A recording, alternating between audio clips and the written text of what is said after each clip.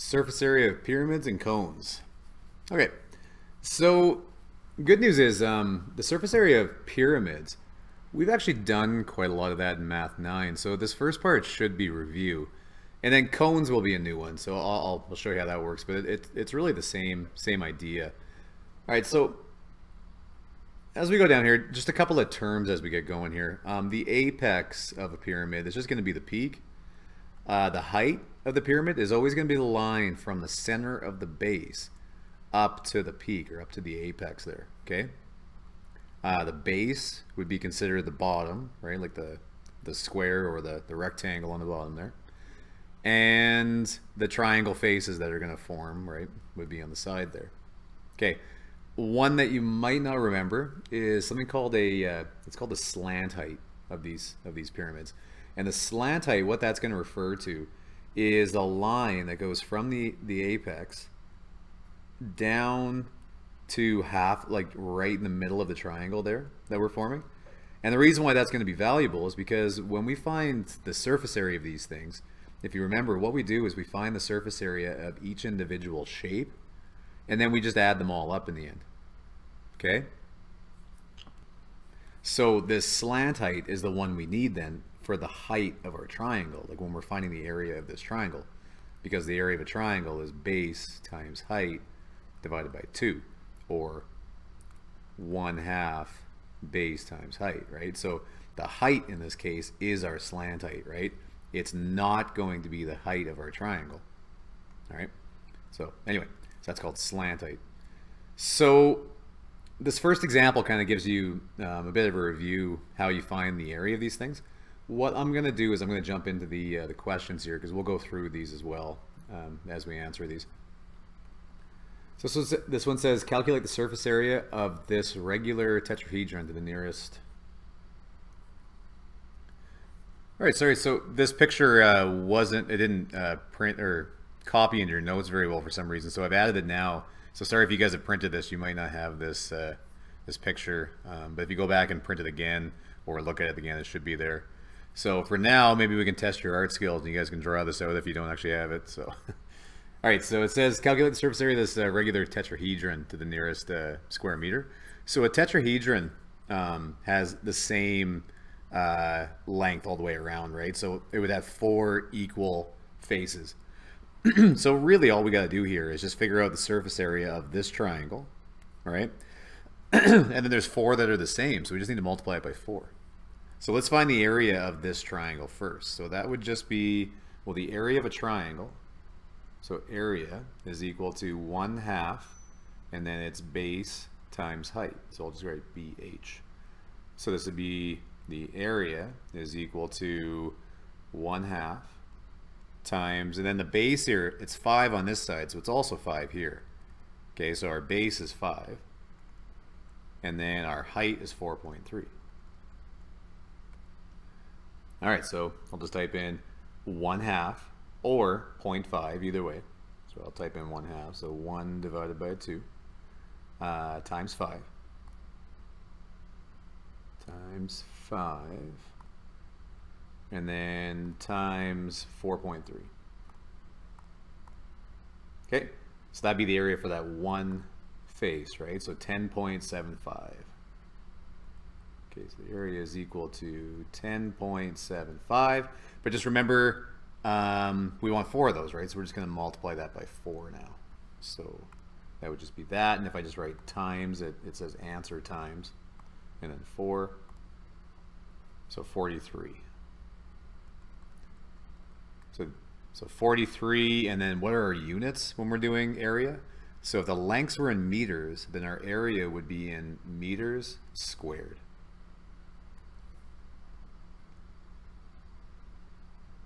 Okay, next one.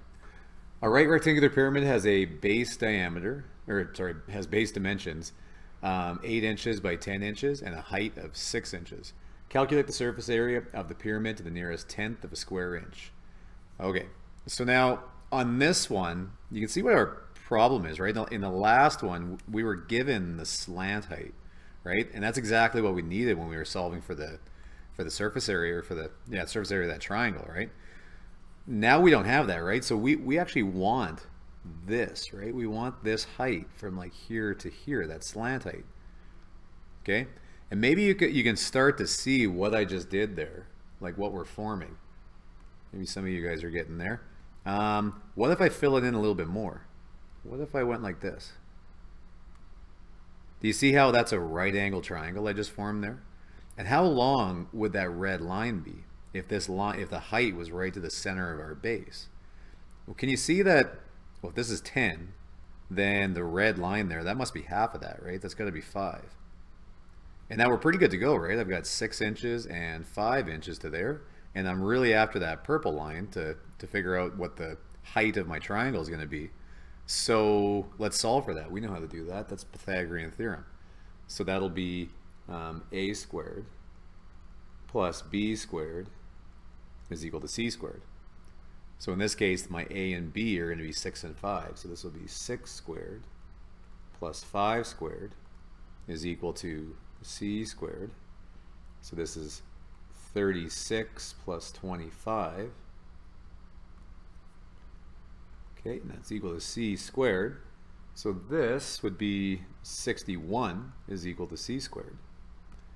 So then we just need to take the square root of both sides, right? Because I don't want c squared, I want c. So this is the square root, 61 is equal to c.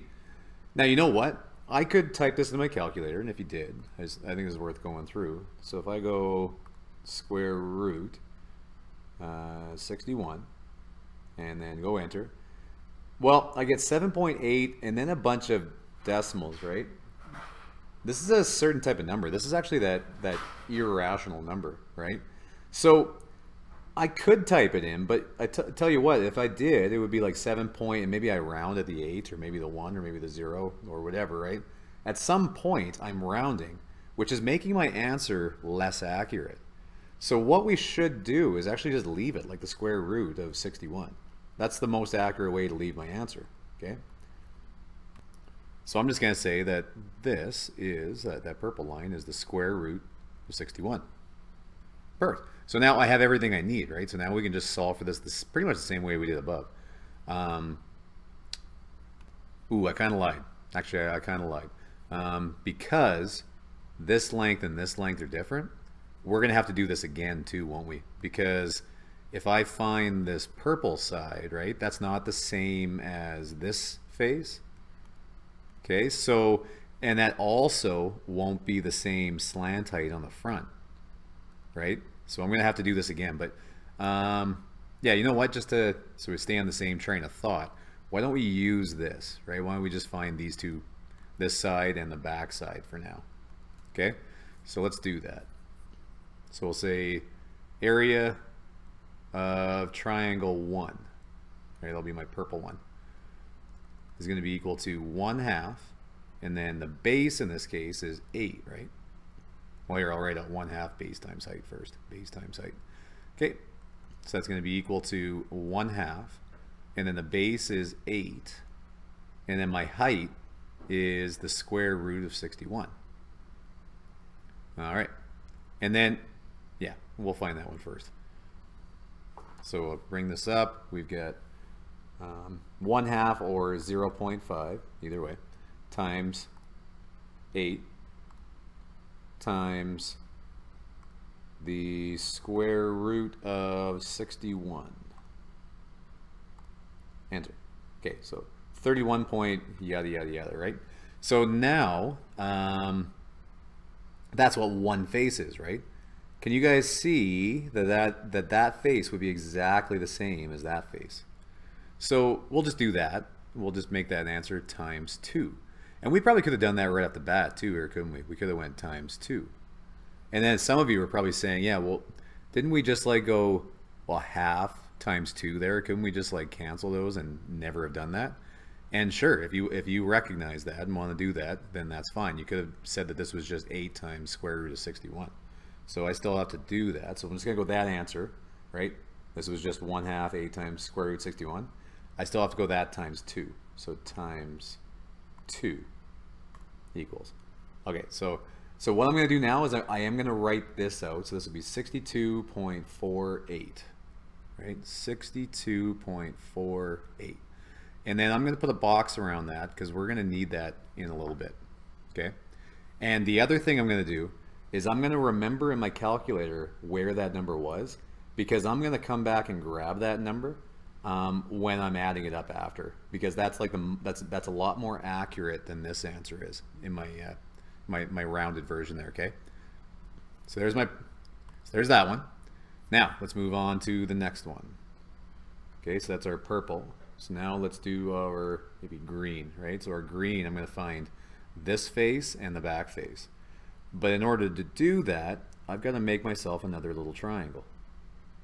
Okay, so if I drew my slant height down to, I can do better than that. A little better. Okay, so hopefully you guys can see that triangle that I've made there. It's like a three, like we're kind of looking at it straight on a little bit, so it's a little bit tougher to see sometimes. But that is a right angle triangle in there. And we need the hypotenuse on that one. Well, can you guys see what the length of that side right there would be? Well, that's got to be half of this, doesn't it? So that's got to be 4. Okay, so if that's 4, so now I know the height was 6, so I can do Pythagorean theorem again. So now I'm going to say 6 squared plus 4 squared is equal to c squared. So that's 36 plus 16 is equal to c squared. Okay, so that's going to be 52 is equal to c squared. So c is equal to the square root of 52. Okay, so that's what this face is here. It's going to be the square root of 52. All right, so now we'll do it again. So we're going to say the area of triangle 2, this time, just to remind myself what it is going to be 1/2 base times height. And then again, the front face here is the same as the back face, so I'm going to multiply that by 2.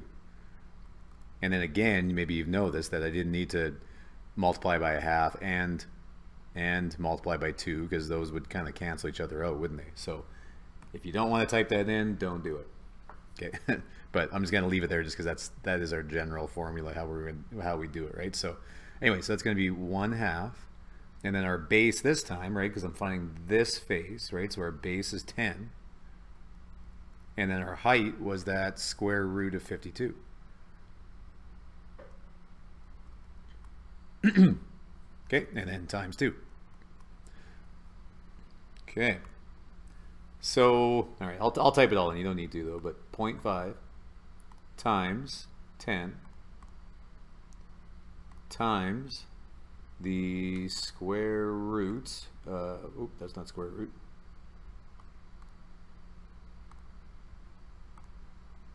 Shoot. 0.5 times 10 times, see if I can get it this time, the square root of 52 times 2. Nope.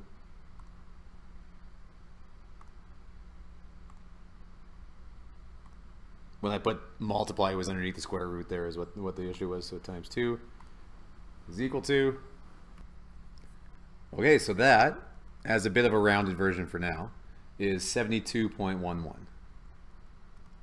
Okay, 72.11. And yeah, I'll leave it like that for now. Okay, so those two added together, it's pretty much it. We just have one last simple step. So the very last one, we got to figure out the area just at the bottom now, right? Because we've done all the lateral area. So the area at the bottom is just going to be base times height, and then just that's it. So our last area, I'll call it AB for area of the base, is going to be equal to just base times height, or BH, which is going to be 10 times 8, so 80. All right, so now we could add all these up, like the purple, the green, and the black here, to get our final answer. But if you're getting really accurate, and tell you what, like if you put it into the answers in My Open Math there when you're doing your homework, you might be off a little bit, and that, like I said, that's because we rounded it there. You might be off by like a decimal or two. So the best practice here with your calculators, guys, is to go back and grab your answers. So what I'm going to do is I'm going to go 80 and then plus. And then with the up key here, you can go back up and grab whatever you want. So that was that one, right? That was at 72. So I'm just going to push enter, and that brings it down now with all those digits, right? And then I'll go back up and find my other one. So that was the 62.48 one. So this one. Oop, shoot, I gotta push plus. So plus, and then grab that. So enter.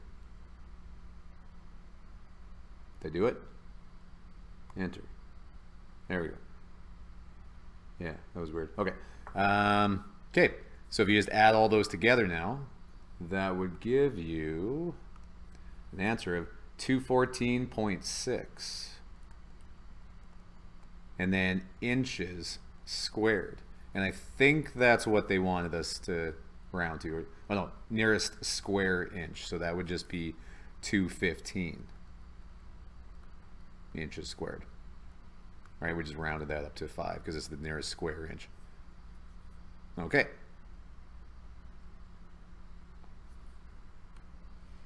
All right, so now we're going to derive a general formula for figuring out any right pyramid. Okay. Okay, so if we consider a right pyramid with n sides, so what does that mean? So that just means, like in this example, this pyramid had 4 sides, right? The one above had 3. This one's a little weird because the bottom is like is the base, and then there's 1, 2, and then 3 on the back. But yeah, we could do any pyramid in this with these dimensions. So it could have like an octagon base or hexagon base or anything like that, right? Okay, so if it has n sides, where each triangular face has base L, okay, and a slant height S, the area A of each triangular face is, well, this is just the formula for a triangle, isn't it? 1/2. And it was really base times height, right? But we've been calling our S like our slant height, right? And that has been the height of that triangle. Okay, so that's all that is. So now the lateral area, whenever we were doing these problems, like so if I go back up to, let's even say these ones, right? Well, what we did is we found the area of that face, and then we multiplied it by 4, okay, to find the lateral area. So that would be what we're going to do here as well. So then we're going to say, we're just going to multiply it by n, right? That's going to be the number of faces that you have. So if that's like an octagon, then that would be 8 instead, okay? Now this is pretty much it for the lateral area, right? But we can rearrange this a little different. We can put the numbers in a different order. We could also say that this is 1/2 times S, right? Just moving the S and the 1/2 to the front, times n times L. And then n times L, if you think about it, is really just going to be the perimeter of the base of any pyramid. So what I mean by that, like if I go back up, this is a good picture here again. N was 4 in this case, right? And L was 8. That was the length of the bottom of our triangle. So 4 times 8, that would be the perimeter of the bottom, okay? And that would be the same thing with like an octagon or anything else, or hexagon or whatever, okay? So that is the perimeter. Okay, so why that's going to be useful is because we can make our own little formula for these things now, where we can say the surface area is going to be equal to 1/2 times the slant height, right? 1/2 S, and then times the perimeter of the base, right? That'll end up giving you the lateral area. So this part here would give you the area, like the lateral area, and then all that would be left to do is just figure out what the area of the base was. Okay, so this actually is on your formula sheet as well. So let's actually look at those two as your formula sheets for a second. So your formulas for these are all right here, okay? And this is what I'm talking about right here. So for a right pyramid of any kind there, it's 1/2 times the slant height times the perimeter of the base plus the area of the base. Or the good old-fashioned way that we just did in the example above would be to just piece it all together and find all those individual areas, right? Okay, one little thing to note here this example wouldn't work, right? This formula here wouldn't work with the example that we just did right here, would it? Because this base is different, right? Or the base for this side is different than the base for this side, so it wouldn't work in that case. Okay, surface area of a right circular cone. So now using the formula from above, we can actually apply that to a cone as well, because if you think about a cone, what a cone is, right? So if it's got a circular base, and then looks something like this, right? Well, what you can imagine is that, like in the example above, I was talking about like an octagon, or you could go like, you know, up to, you go 10 sides, 20 sides, 50 sides, 100 sides.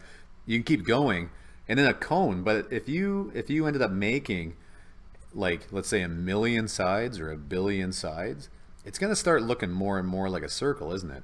And that's really what a circle is it's actually just a polygon with an infinite number of sides. Okay, it would end up making a circle there. So we can think about it the same way.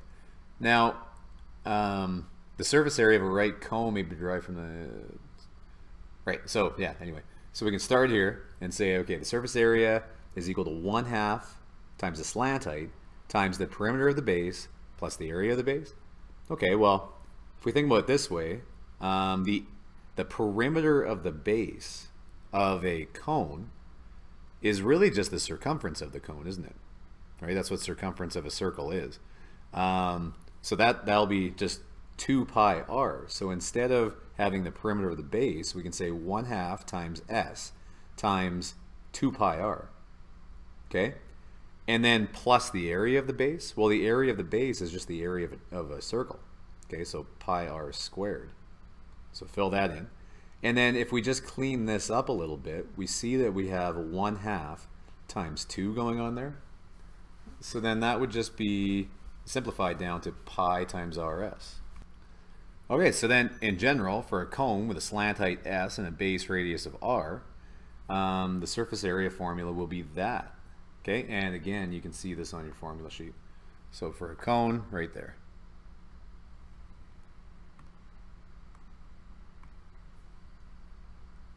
All right, let's do a few. So a right cone has a base radius of 4 meters and a height of 10 meters.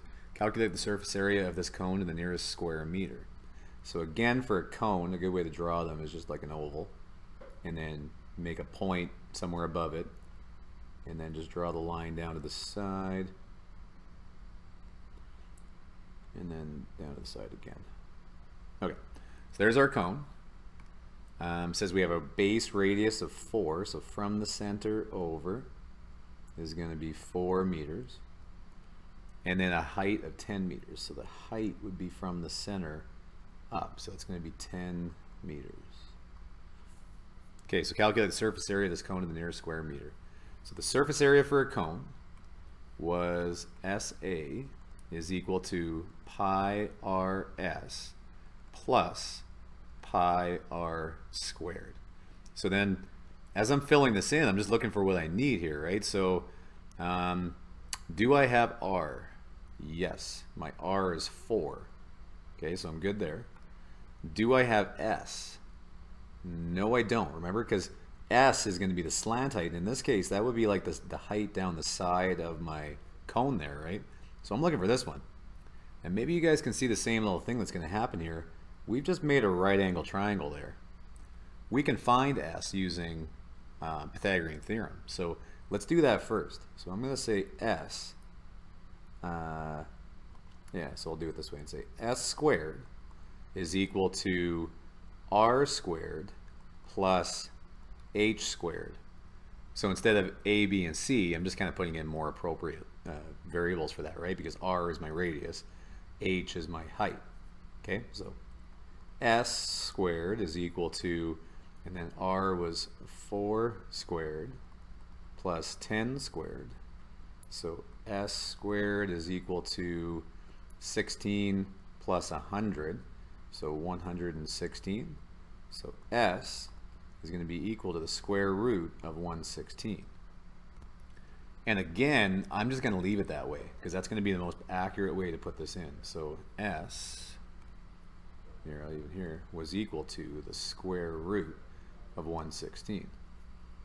All right, so now all that's left is just to put it in. So we'll say the surface area is equal to pi times the radius of 4 times my slant height, which I now know is the square root of 116, and then plus pi times my radius of 4, and then don't forget to square that. Okay. So typing this in, let's see if I can make it a little bigger here. Yeah, good enough for now. Okay, so we'll go, so this will be pi times 4 times, and then the square root of 116. Okay, and you know what I'm going to do just to make sure that I get my order of operations correct? We can do it two different ways, right? You can type it in like this, but if I go plus and then times again, there's a chance that my order of operations might not be quite right. So I'll show you both methods here. So one method is just to push enter right now, and then just save that and then go back up and get the number like we did above. Or I'm going to push plus, and then I'm going to put all of this in brackets so that my calculator knows I want to multiply these guys first and then add it. Okay, so this is a good habit to get into. So I'm going to go bracket and then pi times r squared. So that would be, yeah, pi times, and then it was 4 squared, right? So 4 squared, and then I'll close my bracket. Okay, so that should be good. So it should understand what's going on there. Okay, so 185.6.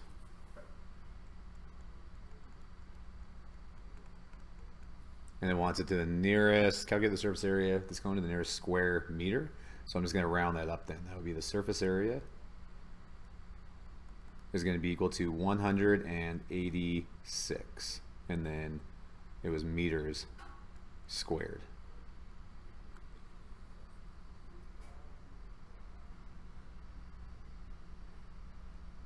A model of the Great Pyramid of Giza is constructed for a museum display.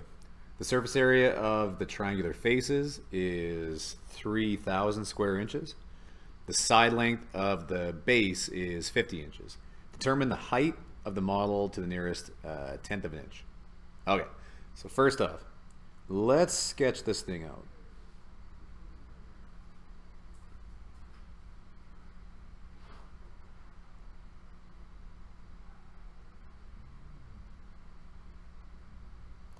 I'm pretty much Bob Ross here, so there, perfect.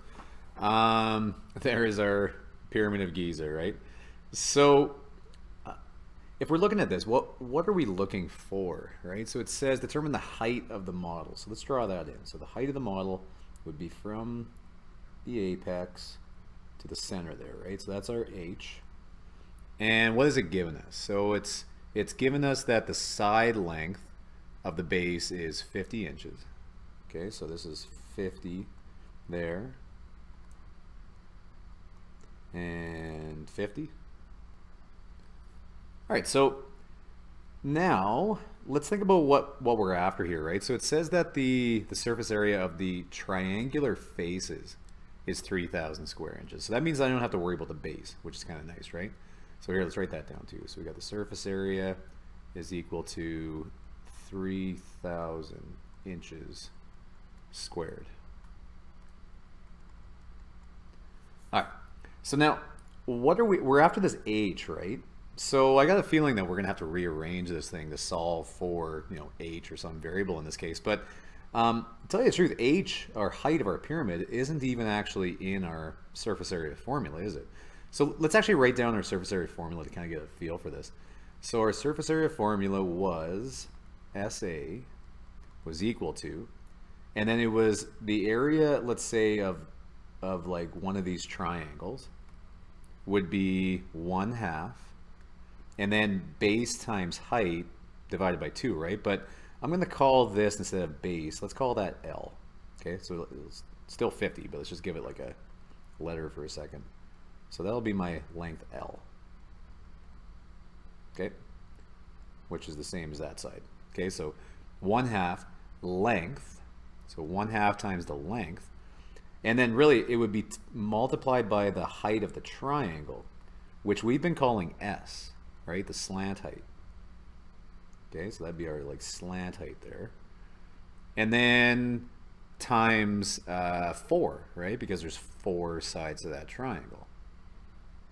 Okay, so that's what our formula would become, right? Now I'm going to fill in what I know and maybe simplify this a bit. So this would be the surface area is equal to 1/2 times, and then the length was 50, and then S, and then times 4. Okay, so we really just have S to solve for, right? So that wouldn't be so bad though, because if we solve for S, then we're just, you know, one Pythagorean theorem calculation away from finding H, because look at this. We've got a right angle triangle there. Okay, so if we find S, then we can use, you know, this length here, which would be 25, wouldn't it? It'd be half of your length. We can use both of those sides of the triangle to find our H. So we're really just after S first, and then we'll use that, okay? So again, let's simplify this down a little bit. This is the surface area was equal to 1/2 times 50 is 25, right? And then 25 times 4. So those 3 numbers together would end up giving you 100. So 100 S. All right. Now, I could have done this earlier too. Our surface area was really 3,000. So I'm going to fill that in. So that's 3,000 is equal to 100 S. And then we will just divide both sides by 100. So divide by 100. All right, so that's just 30. So 30 is equal to S. And that makes sense, doesn't it? It's like in the right ballpark with our with the numbers of 50, right, for our length there. So good, we're in the right ballpark. So that's our S. So now all that's left to do is use a little Pythagorean theorem here. So if I want to find H, okay, so it's going to be H squared is equal to, but now this time it won't be S squared plus, here, and I'll call that X. Just to give it a variable here. Whoop, what happened there? So I'll call that, yeah, X. Okay, so this time it's not going to be X squared plus S squared, right? Because we have the hypotenuse, right? So it's got to be S squared minus X squared, okay, minus this length here, right? All right, so filling that in, we got H squared is equal to, and then S, we just figured out, was 30 squared minus, and then X squared, like we said, this is half of 50, isn't it? So this would be 25 squared. So 25 squared. So here, you know what? Let's just plug it in. So I'm going to say H is equal to the square root of all that. So let's plug that into our calculator. Okay, so we've got, what did they say that was? 30 squared? Yeah. Okay, so 30 squared minus 25 squared. Okay, and then I could have written the square root of all that first, but here, I'll just say equals, and then I'll take the square root of that. So then I'll go second root, and then I can either grab it from above, or you can push second and then answer down at the bottom there, and it grabs my answer from above. So just grab that, and that's equal to 16.6. 16.6, and it says determine the height of the mile to the nearest, yeah, 1/10 of an inch. So that would be 1/10 of an inch there. So height would be 16.6, and this was in, they gave us square inches, and they gave us 50 inches. So this is inches as well. So it's okay that my picture wasn't very good. I made this thing really a high pyramid, didn't I? So that wouldn't really be the case, right? This would be kind of like a lower slope pyramid, which does make more sense in the end, doesn't it? So, okay. So that's it.